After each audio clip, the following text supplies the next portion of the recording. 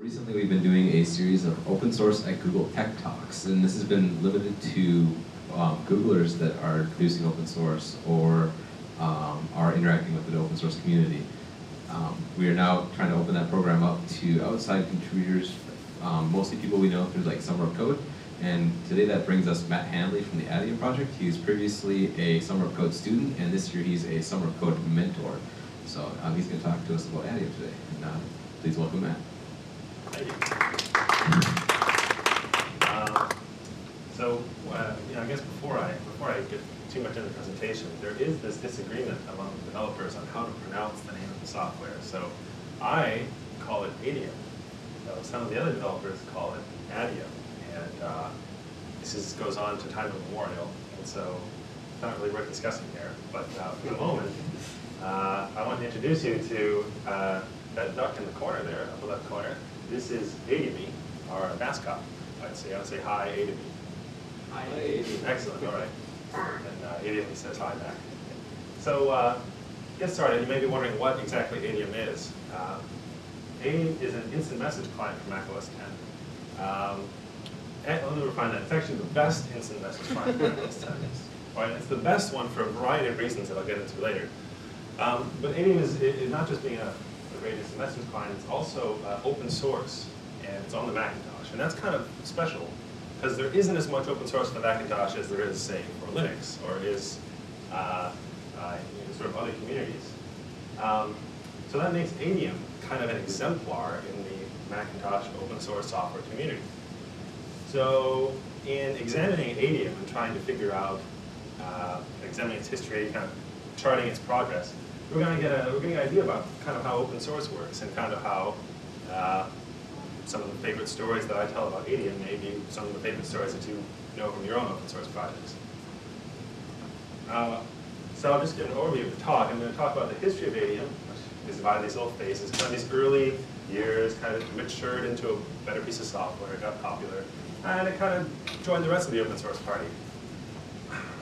I'm going to talk about its impact and its current developments that are going on now, and what we're going to be doing in the next couple of years. So in the beginning, Adium looked like this. And if you've ever created a piece of software on macOS 10, you'll find this very familiar. This is a project builder project before Xcode. And here's my interface builder window. Well, it's being run at the moment. And there's just a couple buttons, on, off, send, this buddy's update. And this was the original Adium. It began because this guy named Adam Iser, who was a college student at the time, wanted to teach himself Cocoa. So this was about 2002. Cocoa just kind of came out in 2000, 2001 with the introduction of macOS 10. So he's like, I want to learn this new Objective-C language and get my hands dirty. So he created a program called Cocoa AIM. And at the time, it only supported AIM. And he developed that by himself for a while and eventually made this little nifty chat program. Of course, one of the things you need to do when you're developing a software is design a logo. So he drew that logo in the upper left-hand corner. It's a messenger bird. You see the messenger bird? Well, many people didn't see a messenger bird, and instead they saw a duck. So Adium was Cocoa AIM was renamed to ADIUMCK. Did you get it? Did you get it? You see, it's like a duck and Adium. Well, a lot of people also didn't get it, so they just dropped the CK and they called it Adium. So, of course, in the beginning, the development was just an AIM client. It wasn't this multi-protocol, customizable beast like it is now. It just really focused on doing AIM well. It used this old TOC, this old talk library to implement it. And talk was provided by AOL. And of course, the actual AOL protocol is called Oscar, and it lets you do all these fancy things like change status messages and send images back and forth. But Talk was sort of their freebie, slimmed-down version of that, which wouldn't even let you do things like change status messages. So in the original version, so in this early versions of Adium, in order to change the status message, you used AppleScript to tell iChat or AOL's official client to actually change the status. So you did all your chatting into Adium, and then you want to change status, you use a little hack to get it to work. So of course, development at this point is just Adium. It's just Adam managing everything. So everyone sent Adium these patches and you merge everything by hand. No source control like that. But as these people kept using this little Java program, and as everyone wanted a feature, they would just submit a little patch, and it kept getting more and more powerful and more useful and more stable, and it really gained a loyal user base. Now, as the people started using it and started demanding, my patch be accepted and this person's patch, they started really debating and mailing lists wars. I'm sure all sorts of fun things started up. They transitioned to SourceForge. So they had a SourceForge CDS sort of set up. And you have to understand here that the developers at this time are pretty young. So I'm 24, and soon will be 25. And I'm one of the older developers that have worked on this. I was shocked to learn this. So Adam Iser, he's probably a little bit older than I am. Evan Schoenberg, the current developer, he's younger than I am, and about my age. And it's true for most of the developers there, which is really striking. Anyway, so these guys are new at development. They haven't really been exposed to professional software development. So they don't do feature releases where they say, okay, well, version 1.0 is coming out. 1.0 is going to have X, Y, and Z features. And then we're going to ship 1.1, which has new features. No, they just sort of added patches, and patch and patch and patch. And so everyone ran the nightlies. Everyone ran the nightly versions. Because the feature release was like a year old, and no one had ever used that. Because the nightlies have all these new awesome features. And as a result of the fact that pretty much everyone could contribute these patches and it kept getting cooler and cooler and better piece of software, Adium kind of became like this little hacker client. Because in order to really run the best and latest and greatest version, you had to compile from source. So you're restricting your user base to just these hackers. And you can customize practically everything. So at this point, the developers, they've sort of guided Adium all the way up to version 1.6. And version 1.6 was the last sort of original Adium release. This was still from macOS 10, but it was the original Adium release. And they set their sights on creating Adium 2.0, which was so customizable, you'll crap your pants. That was the slogan. That was going to go.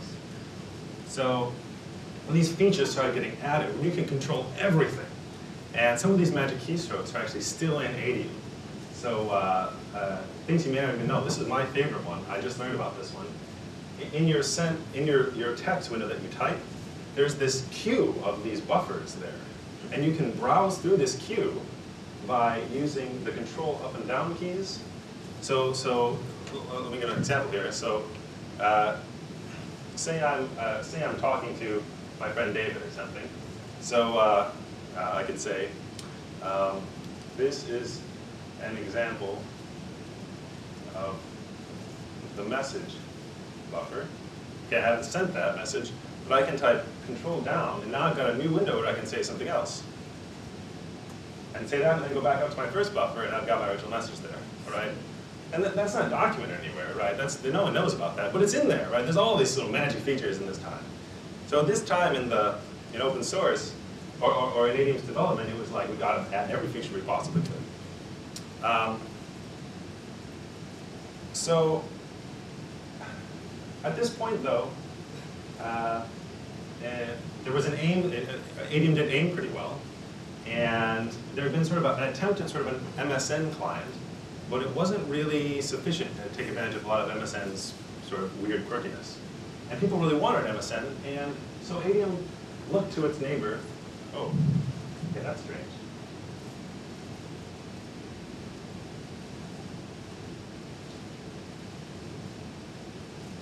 I have destroyed my PowerPoint presentation. Hold on a second.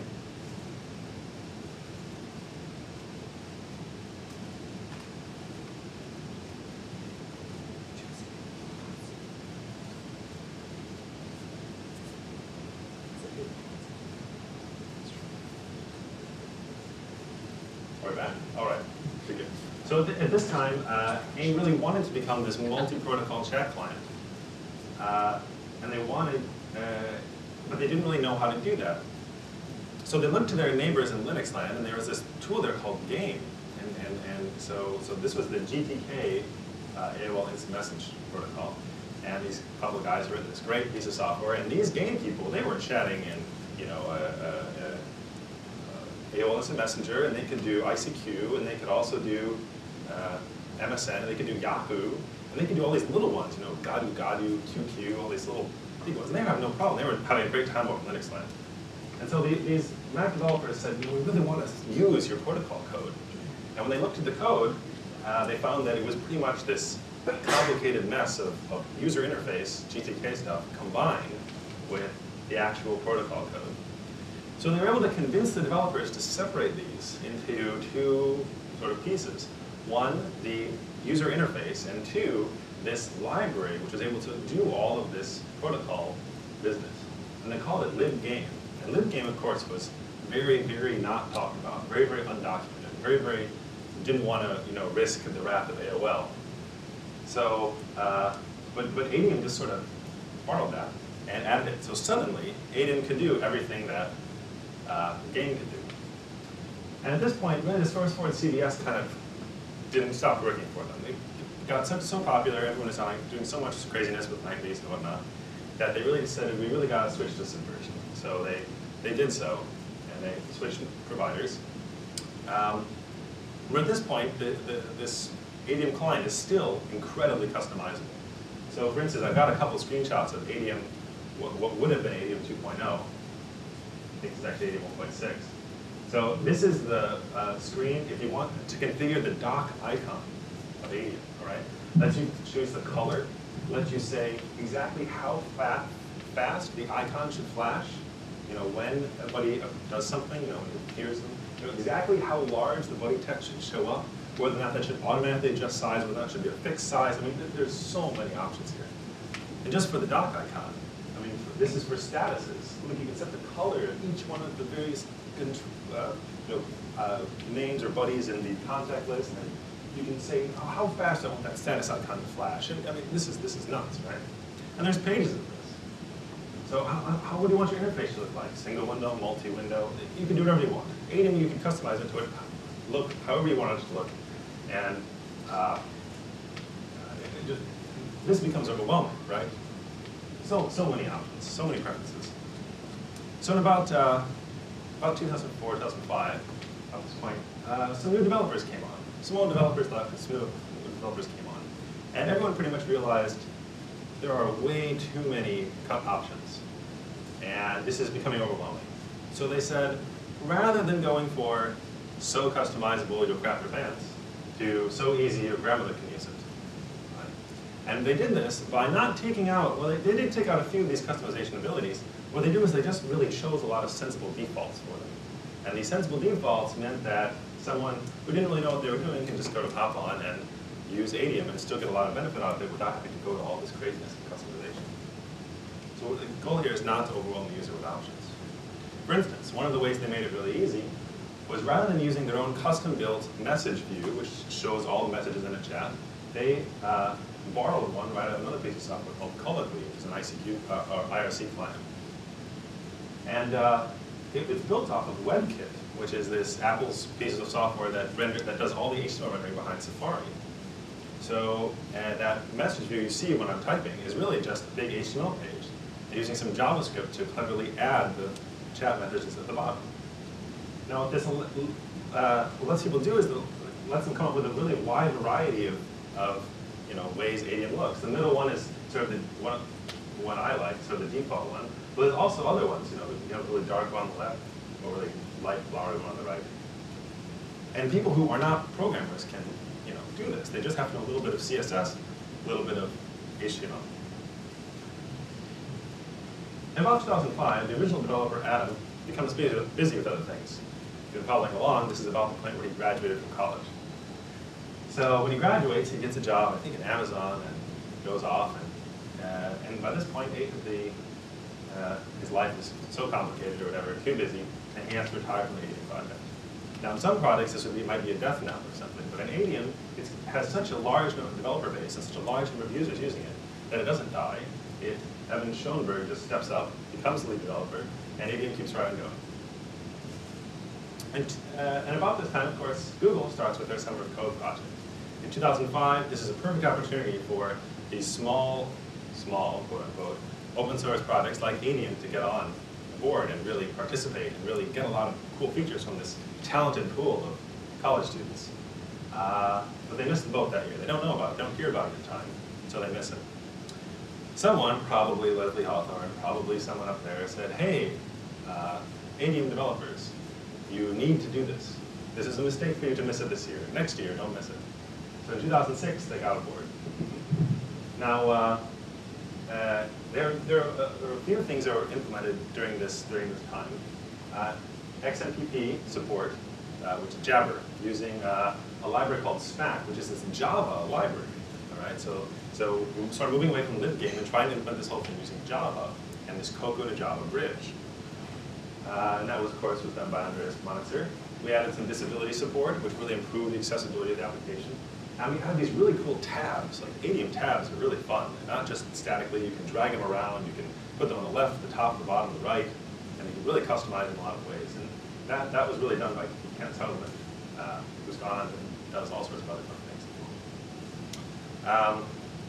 So they're sort of, at this point, they're sort of flirting with Java. This guy wrote this new version of something like libgame, but he called it Josker. And it did pretty much everything that libgame did for AIM and for other protocols, but it was in Java. It had some reliability, and it had features that were really nice. So it really did a much better job with Java threads rather than libgame's event loop. And it really did a lot of things just really a lot better. So when Adium X 1.0, remember this is the time when it was very cool to end your macOS applications with an X. So when Adium X 1.0 was supposed to come out, they said, we're going to use Josker instead of libgame. And using this magic Cocoa Java bridge. So Adium's written in Cocoa and Objective-C, and we can call Java and use it as if it were Objective-C classes. And so they're flying pretty high in 2006 here. Because during that summer's Worldwide Developer Conference at Apple, Apple shows off its new compile times of its new product, Xcode.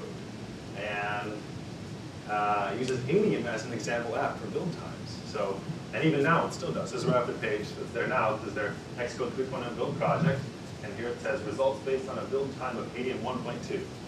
Right? So this is a big deal because this is this little open source project being notified or being noticed by Apple, which is good company if you're a Mac person. That's pretty high praise. However, during that same Worldwide Developers Conference, Apple deprecates that Cocoa Java bridge. So as much as the work that Andreas had put into trying to get this Java support with this SMAC library, and as much as work they put into using Josker, that all had to be scrapped, and they had to immediately throw libgame back in. So in 2007, Summer of Code came along, and they re-implemented all the Java stuff in libpurple, which is now the new official name of libgame. And it implemented this ability to unlock groups, which is a really handy feature. You can have separate group panels, because you have a lot of groups running around. There's a really nice bonjour support in case you just want to chat with people on your same subnet. And of course, then I come along. My goal is to expand AppleScript support. So here's my slight digression from Adium to talk about me, my summer code experience. I had coded a little bit. I have a computer science degree from St. Olaf, and I've done quite a bit of coding. But I really hadn't been involved with open source. I'm a Mac user, I'm kind of out there. I was fine with what I had, fine with the Apple products, didn't really get involved in open source. And it was sort of this weird thing to me, because I didn't really know what I was supposed to do so much. I didn't have that spark you need in order to really go and do something. I had this desire for a feature I'm just going to go implement. I didn't really have that yet. But I needed an extreme summer job with extreme flexibility, because this summer I had 4 weddings to go to, which is crazy. And I had 2 really long weekend trips, and I had a pregnant wife. And when you combine all these together, you don't want a job where you're gone 40 hours a week. I can't do that. And so this all seems like summer code would have been my thing, except I've never used anything but a Macintosh my whole life. I've never programmed on Windows. I'm not a Linux guy, so this is not really my realm of expertise. So I'm looking through the list of software, this big, huge list of 2 columns, clicking on each one. But right up in the top, there's this program, Adium. And I've heard about Adium. I know my friends have used it. So I checked it out. And it turns out it's a macOS 10 application. And they do Cocoa, which I know how to do. And not only that, at my old job, I did a lot of AppleScript extensively. And so, hey, I could do this product that they're recommending where you implement an AppleScript dictionary for Adium. Because Adium's implementation was a little scary. So I spent the whole summer trying to improve it, and 3 months later, I succeeded. And it felt great. Because now, and my features, or my changes were implemented in AppleScript in Adium 1.2. So if you use the new version of Adium, the wealth of AppleScript at your fingertips is amazing compared to what it was. And if you have any regressions or bug fixes, you can talk to me after the talk. So my advice, anyway, to new summer of coders is to don't be afraid to make mistakes. Is not to sort of pull back and worry about what happens if I change this. I have my own branch in Subversion. I can do whatever I want. I could have rewritten the whole thing to be a flight sim if I wanted to. There's nothing that stopped me. Whatever I did was safe from harming the rest of the development. So if I'd gone back, I'd be much more forthcoming in trying to implement this change, or try to fix that, or try to change this. And so I'd recommend that to new summer coders. So don't try to new and brave and interesting things, just to see what's going to happen. Anyway, back to Adium. So the main features of Adium nowadays, pretty much up to the modern day, is these tab chats. Now, of course, they're very common, but back in the day, and ever since Adium had them, they've been these totally life-saving features where you can organize your 10 different chats you're having at one time into just a single window. It has that amazing WebKit message display, which I've talked about already. It has these things called extras. So in an attempt to make things easy to use, they've really leveraged Apple's plugin architecture so that I can say, I want a new set of sound effects for my Adium. And you can just drop in this one file into the application support folder. And voila, Adium recognizes that and I have access to all those sounds. Or if I want new message displays, I just drop in a new file. It's very simple to do, and of course, Apple's plugin architecture is very intelligently designed, very easy to do. So pretty much anyone can do it, even if you're not a programmer. So pretty much everything is customizable still. Emoticons, dock icons, status icons, the message view, and sound effects. It also integrates very well with OS X. So if you're in the address book application and you are coming across a record there and you want to send a chat to someone, you can just click on there and say, I'd like to send a chat using Adium, and Adium pops up. It has some great AppleScript. So if I wanted to send a message to my wife, I use this AppleScript to do so. So making chat with contacts, contact UK with new chat window, and I tell that chat window, please send a message, hi. I can send hi. And the AppleScript support is pretty clever, lets you do some pretty amazing things, if I must say so myself. And also it integrates very well with Growl, which is a notification system. So when a buddy comes online, or when I see the chat, it's not from this application, I can get notification of what's going on. And also, if you haven't played around with the preferences of Adium, it's also got this event system. Like, the basic format is when X happens, do Y. And X can be things like someone comes online, it's a Friday, the sun has crashed into a nearby star. I don't know, it can be a lot of things. And when that happens, you can do 10,000 other things, including running AppleScript. So pretty much you can do anything you want. This is a very powerful, very easy to use mechanism. It also, for those security conscious people, supports off-the-record encryption for those people who don't want anyone else snooping on what they're doing. It supports it very transparently, very easy to use. It also does automatic updates via the Sparkle system, and if you haven't used Sparkle, and if you've been doing something more complicated, you'll be amazed at how easy this is. You just, every week it automatically checks the Adium's appcast and says, hey, there's a new version. It'll ask you, do you want to download that version? You say, yes, I'd like to download it. It'll download it, it will install it, and relaunch the application without you having to do anything, which is so useful. So nowadays, for this year's Summer of Code, people were asking themselves, what should we suggest as projects? We took care of some of our biggest pet peeves, AppleScript being one, but what are we doing for this year? At this point, Evan, our lead developer, knows, I don't know, 60, 70% of the code base pretty well. And he's the only one who knows such a large amount of that code. So people started worrying that maybe there was a high bus factor to this code. Maybe that if Evan were suddenly to become very busy with the medical school he's in right now, maybe the development would sort of cease. So we really want some kind of automated test, some kind of way to ensure that other people can work on the code, can add those features, and they won't break some small subsystem over here. So there's a couple of tricks with this. One is that a lot of what Adium does is over the network. So that means we're going to have to do a lot of mocking of our objects for those people familiar with unit tests. And also, because Adium is, besides the network part, it's also a big GUI part. And so we've got to do a lot of GUI testing, which is not very easy to do using unit tests. So in order to kind of get around that, we've had some excellent applicants this year. The behavior-driven testing project is done by Arcadio Rubio Garcia and mentored by Colin Barrett. And he's going to create a framework which lets us be able to script our GUI very simply and say, just test our GUI automatically.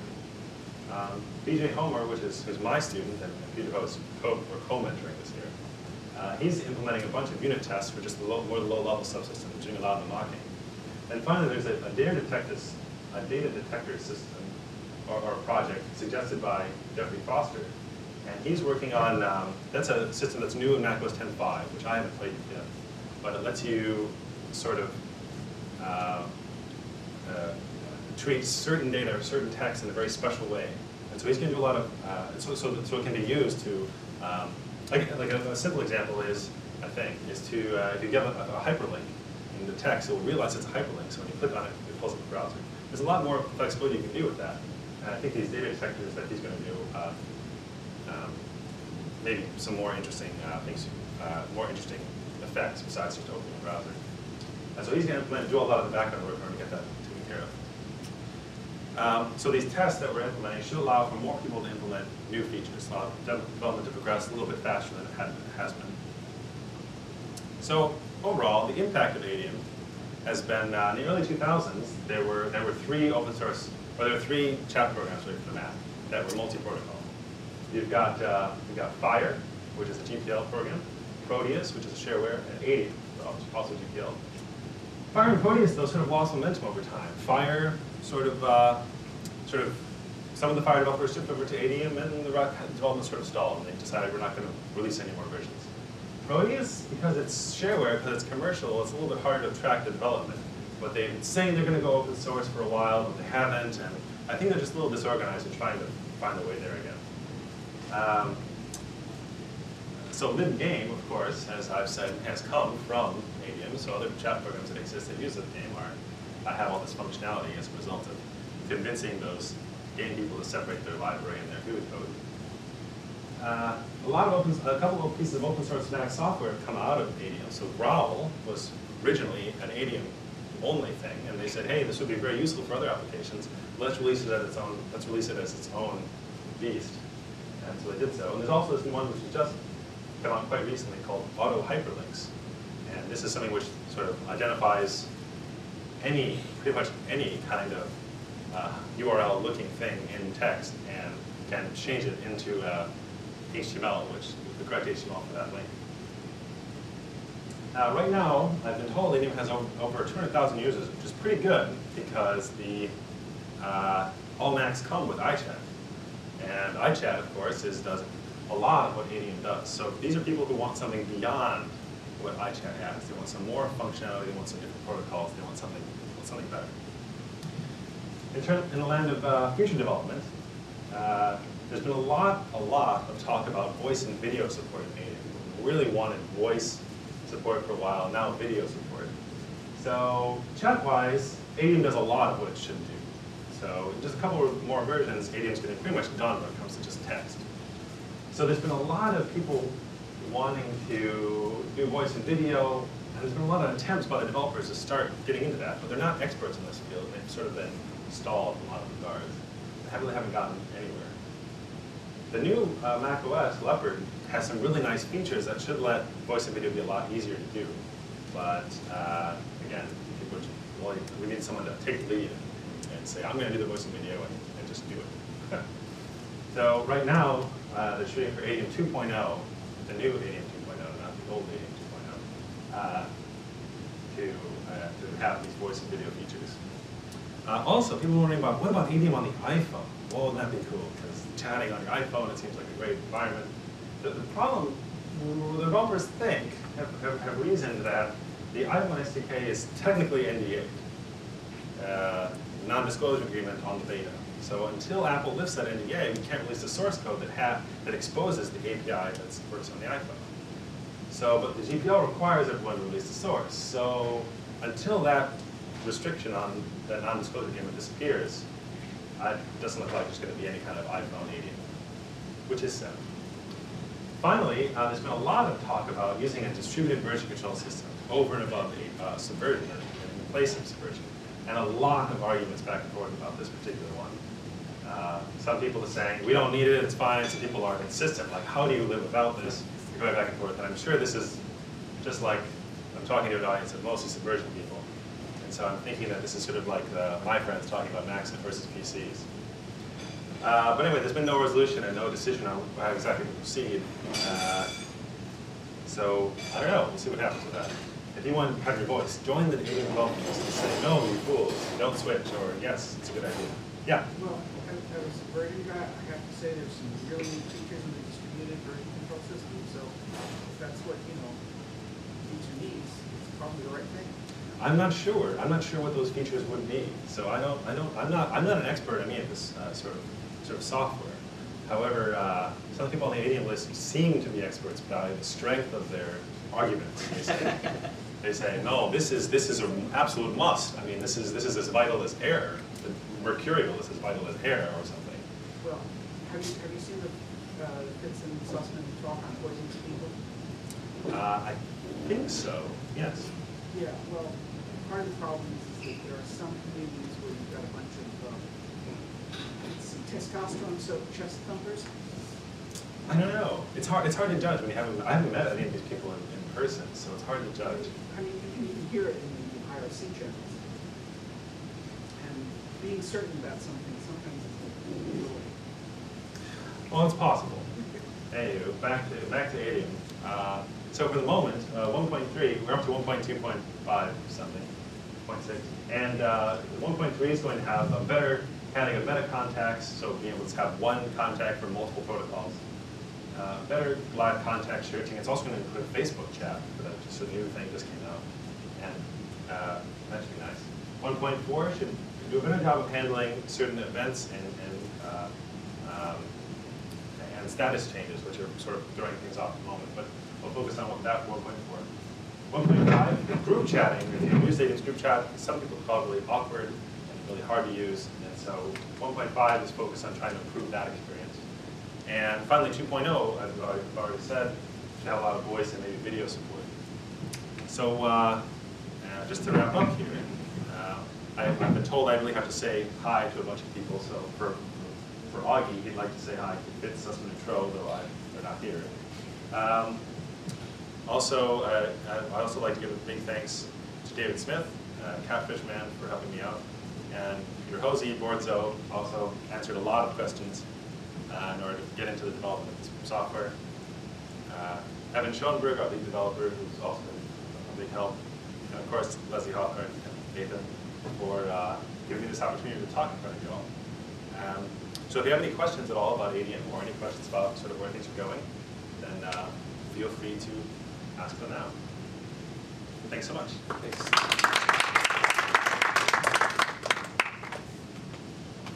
So you mentioned doing things with the iPhone SDK. Has anybody thought about doing Android? I kind of have to ask if we're Google and all that. I don't know if there's an NDA or what the deal with that is. Personally, my opinion is that the amount of work, Adium is so built into, and Cocoa, it is so happy in the environment to code it. It's so happy. And it does so many things for you. And it really helps you build a macOS 10 application that works and acts just like a macOS 10 application. It really follows the guidelines, and people expect certain things out of Mac programs, and it does a good job of supporting that. Android, being a totally different OS, is going to have a hard time to say this completely Mac experience to port it to other OSs at all, including Android. So even though licensing issues might not be a problem there, the problem is going to be more sort of user experience. I'm reminded of when Apple ported Safari to Windows, and people complained about the font rendering. You know this? On Windows, everyone says, oh, the fonts are so blurry, but to me it's like, well, they look fine. They look much better than does on the Windows computers, which really distorts the fonts in this ugly way. So, I mean, you're going to get into those sorts of arguments. becomes user experience. So you have to do a significant rewrite of Adium to get it to work. So probably not.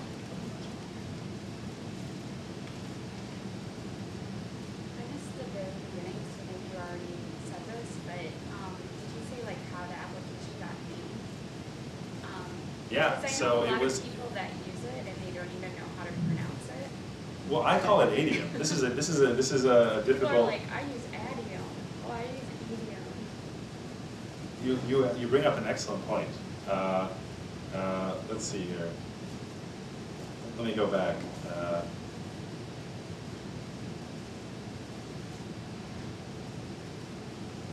Here we go. So it was used to be called Cocoa Aim, but that bird that was the logo Oh, yeah. looked like a duck, Okay. so they called it ADUM-CK because Yeah. that was cool, right? Okay. That's so cool, and it didn't, and the CK were quickly dropped. Okay. But how did the original words?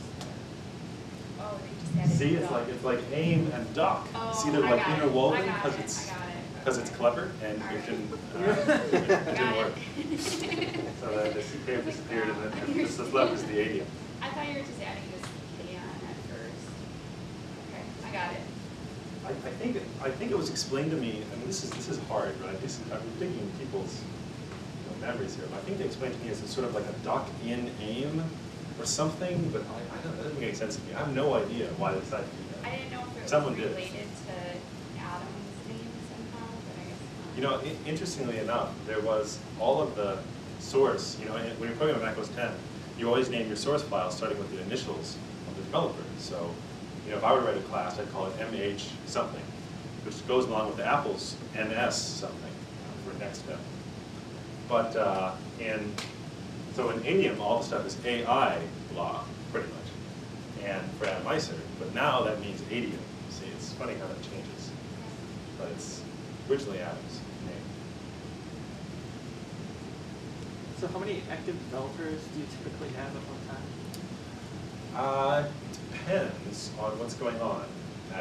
Recently, I was on IRC and David Smith told me that it was a good day because 4 different developers had contributed completely different code a few times during the day.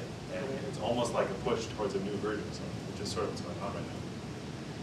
So I think there are really like 10 developers, and I think that they vary on their level of how much they contribute.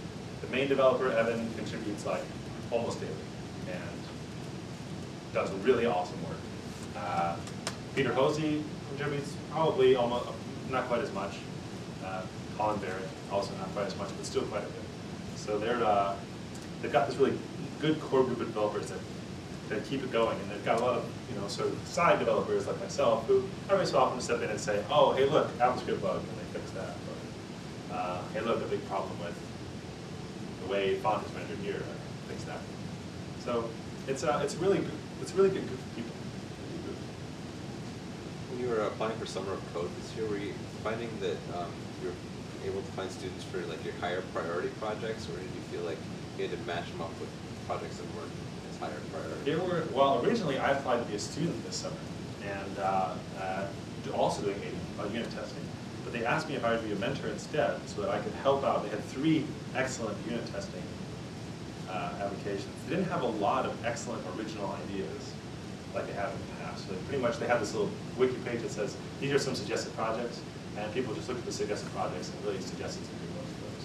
So I wasn't part of the whole, because I was a student at the time, not a mentor, I wasn't part of the whole deciding on which students to pick. So I can't tell you about what the applicant pool looked like.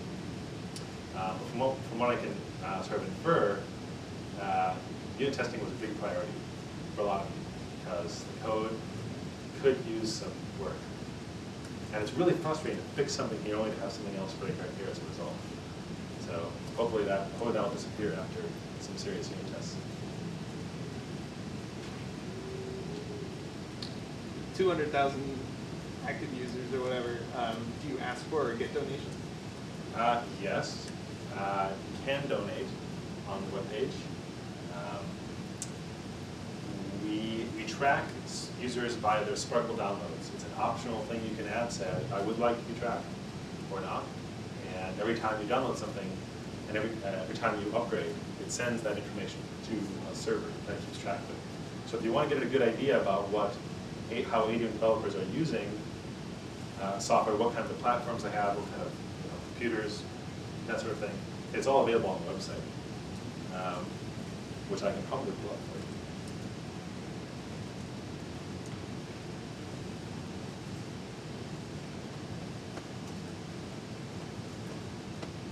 So if I go to the Adium, oh, you don't see it. If I go to the Adium page, down here, there's Sparkle statistics.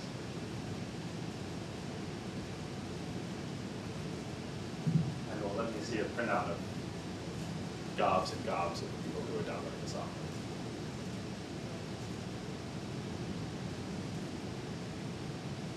And by gobs, I mean, gobs. So right now, hey, look, it looks like we're up to 300,000. Look at that. So anyway, it gives you an idea about who's using it and exactly what software, what platforms are using, what versions of the software they're using, all the way down. Quite detailed statistics. None of it's personal information. That's all stripped away. I'm one of these guys.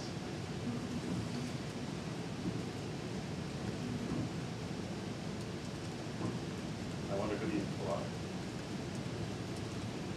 Anyway. So, any other questions at all? Oh yeah, this is just free online. You don't have to have like special access. Just you check this out. Look at it. A lot of the stuff they do is very transparent. Thank you. Thank you.